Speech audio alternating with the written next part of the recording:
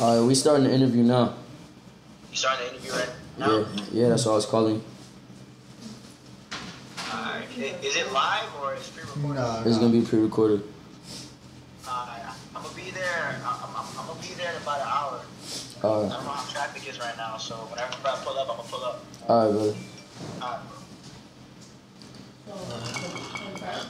Ready?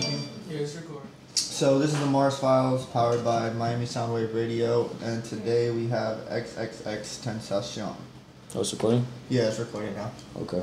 I mean, basically we just started them all off. Like you already did that no jumper that kind of like covered everything, so I'm gonna just like lightly cover everything. Okay. Kind of like tell me like where you grew up, stuff like that. I grew up in the Broward area. Basically, like, I was born. I was born in the Plantation Hospital, but I was raised near like the Pompano / North Lauderdale area.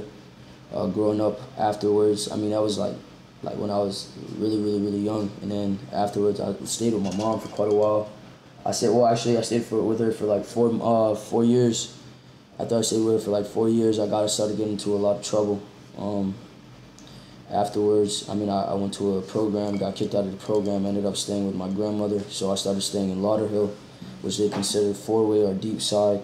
After a while of staying there, I just kind of conformed into getting into a massive amount of trouble and letting myself go. So after I reached that point in life, I kind of went from there. So I guess you could say from the Pompano, North Lauderdale to the Lauderhill area. Yeah. And then I guess kind of like when you were in school and shit, like what kind of kid were you? Indecisive and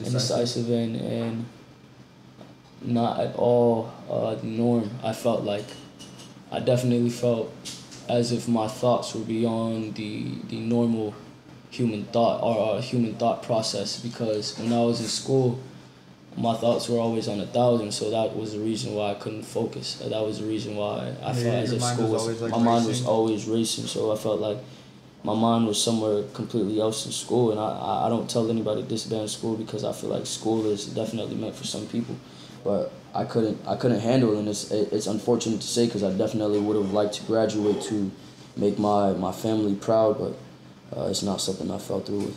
What do you think it was that school? Was it like the people? It was me. Everything is me. It's like my own madness that pretty much eats me. And where do you think that kind of thing comes from? Depression. Depression and insecurities. Why do you feel like you're maybe depressed or insecure? Because I'm not shit. The more you live life, the more you realize that you are just like a pebble. Yeah. A pebble out of 1,000. Yeah, like a pebble out of a mountain of boulders. Yeah.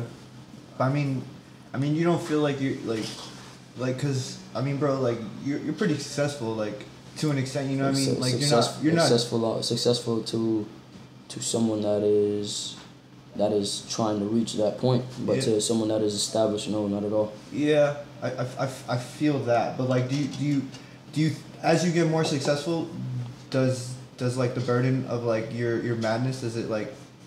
It gets worse. It gets worse? Yeah. Why do you think that is? Because it's just more of a thought process. It's like the more you get into this, the more you meet people that don't really give a fuck about you, the more you just realize like it's like it sucks to comfort all my fans, and then when they try and be there for me, it's like I can't accept it. I don't know. It's a very you have over 1,000 to 1 million people contacting you or saying anything or trying to comfort you or any. It's like maybe like the more. It's like trying to kiss. It's like trying to kiss the wind. It's not gonna work.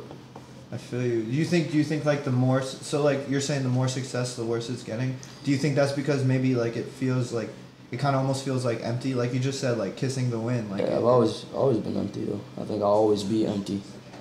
It's a big problem. It's like a void nobody can fill. Where do you think that comes from, or do you even know? Depression and self-hate, abandonment.